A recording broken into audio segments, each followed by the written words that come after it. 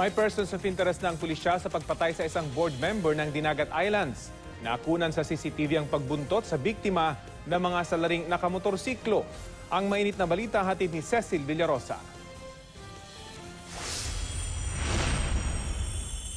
Sa kuha ng CCTV, nakabuntot ang mga demotorsiklong salarin sa nakamotorsiklo ring si Dinagat Island board member Winifredo Ruiz Olofernes. Angkas ang kanyang kinakasama. Hindi nakuna ng aktual na pamamaril sa Barangay Luna, Surigao City.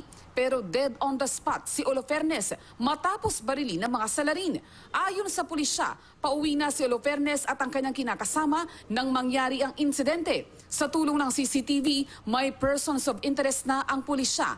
Kailangan natin ng matibay, konkretong ebidensya para sa masabi talaga natin na siya na talaga ang isa sa responsable sa pagkamatay nitong si board member Olofernes. 100,000 piso ang alok na pabuya ng PNP Region 13 sa makapagtuturo sa mga salarin. Patay sa pamaril ang isang babae sa Dinagat City. Ang suspect, mismong ama niya na isang pulis. Sinita raw ng biktimang si April May ang amang si Police Staff Sergeant Levi Ehe dahil umuwing lasing. Naabot yung amahan. Sabi nung anak, palagi na lang kayong lasing. Sagot naman nung ama, gusto mo itigil na? Bumunot ng baril ang ama. Nakita ko paglabas galing CR, nakahandusay na ang bata. Maharap sa kasong parricide at administratibo ang suspect at sasailalim din sa drug test. Wala pa siyang pahayag.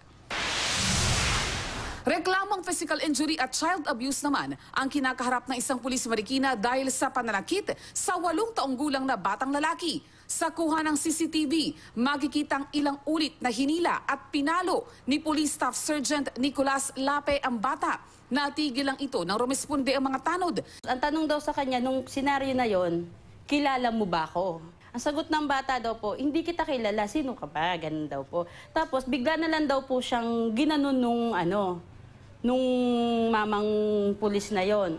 Desidido ang pamilya ng biktima na ihabla ang pulis. Idinulog na rin nila ito sa NCR Police Office. Haharap siya ng kasong kriminal at pati administratibo. Pre-charge investigation will be conducted. Sisiguraduhin natin na magkakaroon siya ng sanction. I-recommend ko rin siya na mag-undergo ng values formation sa SBMA. Ito yung internal cleansing program na muling binalik ng ating Chief PNP.